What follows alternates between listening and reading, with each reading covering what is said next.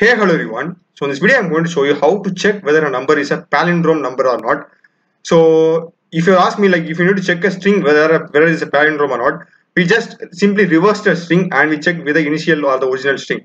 Same process that we are going to do here. So we are having a number, we need to just reverse the number and check with the original number. So that's what we are going to do here, and let's get started. So first, we are just going to get a number from the say input from the user. So let n be the number, okay, and let me see out. Enter number, okay, and just put an endl, okay, and c in n, okay, and here we are just going to reverse the number, okay. I will just write the code, okay, and I will just explain with the demo so that you can be clear. So we will be having a while loop n greater than 0. So for reversing a number, what we are going to do is basically, like, we will just split the number into separate digits. Suppose it has 1 to 1, means we will first take 1, 2 and 1, and we'll just multiply with 10 depending upon the position, okay. If it's 1's place, 10's place, or 100's place. So if you just say like this, it will be blank for you. I will just write this code and I will show you a live demo, okay, how it works. So first we will to break the digit, okay. So whatever may be the code, this code is same for like many programs like Armstrong number, reverser number, sum of digits. This one line of code is like common for all these programs. That is, I will have an integer, okay, int r.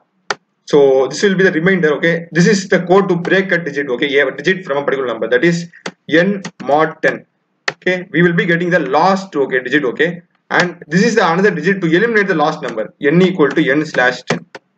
So this, okay, this basically will get us the last digit, and this code line of code basically helps us to eliminate the last digit. So these two are like, this entire block is common for like code, as I told you earlier, Armstrong number, sum of digits, reverse number. This code, this while loop, and these two lines are common. Only the middle part is going to change for these programs, okay. So here we are going to reverse a number. So for that, what we are going to have is, we will be having a sum. Sum is nothing but like, it is used to store our reversed number, okay. So we will be having sum equal to sum asterisk 10 plus r, okay. I know it will be like really blank for you. I will just run this code now. I will check and run this code now, and I will then explain the code with a demo, okay. So don't worry. And if, but here we are still having a problem. So our problem is that our n will become, at the end of this iteration, our n will become 0, okay. So we need to get the value of n again. So we need to compare with sum will have the reverse number, but our n value is 0. So for that, what we need to do is, we need to store our n in a temporary variable, okay, temp equal to n. And now after this loop, we will be checking if temp equal to sum, okay. We will just see out palindrome number, or we'll just put an else and see out not palindrome number. So that's the code, I guess. That's it. So if I will just now run an example, okay. I will just run it and I will just give you a demo so that you can be clear. It's just simple, okay. If you have done Armstrong number and other code, if you other like sum of digits, is going to be like, it's really a piece of cake. But I will just run output and I will show you a demo, okay. So I'm just compiling and running. So is there any error? I think there isn't any error, okay. Using namespace is ready. Okay, so 1 to 1. If you reverse 1 to 1, we will be getting 1 to 1 also. So it is a palindrome number. So I'm getting palindrome number. That's fine. And let me run another example and check. Another palindrome number. I will put 5005, because if you reverse also, you will be getting 5005. So it's a palindrome number. That's fine. And I just now put a non-palindrome number. Maybe 123. So it's not a palindrome number, that's extraordinary, that's fine. So now I will show you a demo, okay. So let us take here as example as 121 itself, okay. So our number is going to be 121, that is our n is going to be 121. So what happens here is that during the first iteration, okay, our n is 121. So 121 is greater than 0, the condition is true. So it will go over here, r equal to n mod 10, that is r equal to 121 mod 10. This basically will give us the remainder, okay. Modulus operator gives the remainder. So 120 is what divisible by 10. here we have 121, so we'll be getting 1 as the remainder. So our R value is going to be 1. And next what happens here is that sum equal to, our sum is 0, okay, our sum is 0. Okay, so it's going to be sum equal to 0 asterisk 10 is going to be 0. So here we'll be having a 0 plus R, okay, 0 plus our R. So our R value during the previous iteration is 1.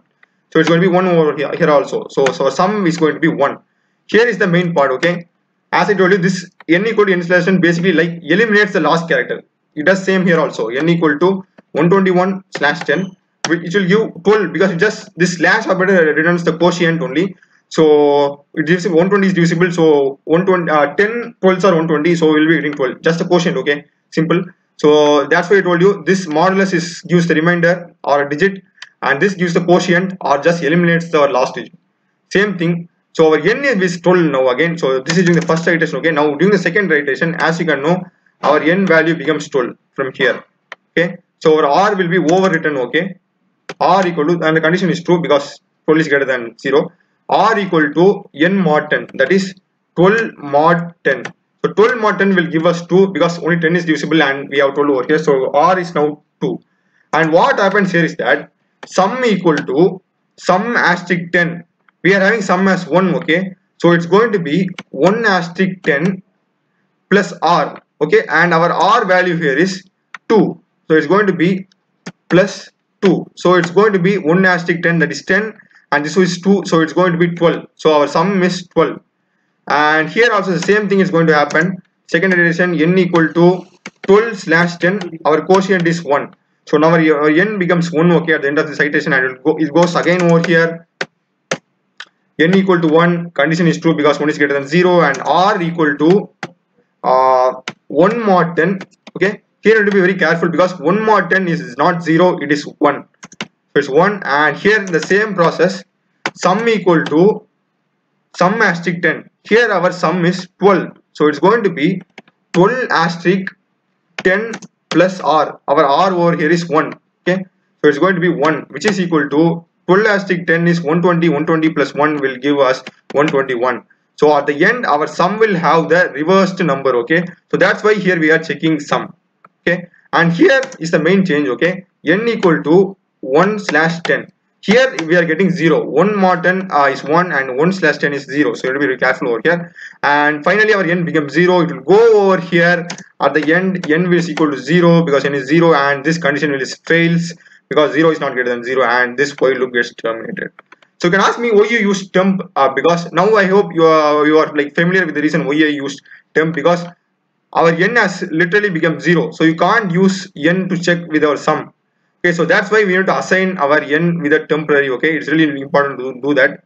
If you assign means you can check the temporary variable which will have the same number. Okay, you can check with the sum. Okay, the sum. So if it is reversed means it will be having the same number. If it is like not a palindrome number means it will have some other digit. So that's simple. If you just check, we'll be getting palindrome number, not a palindrome number. That's simple. So I hope you would have found this video useful, and I haven't made tutorials in C, C++, Python, Java, Blender, that is 3D animation, and Unity. So it will be really great if you could subscribe my channel and support me, and also check other videos of my channel. Thanks for watching.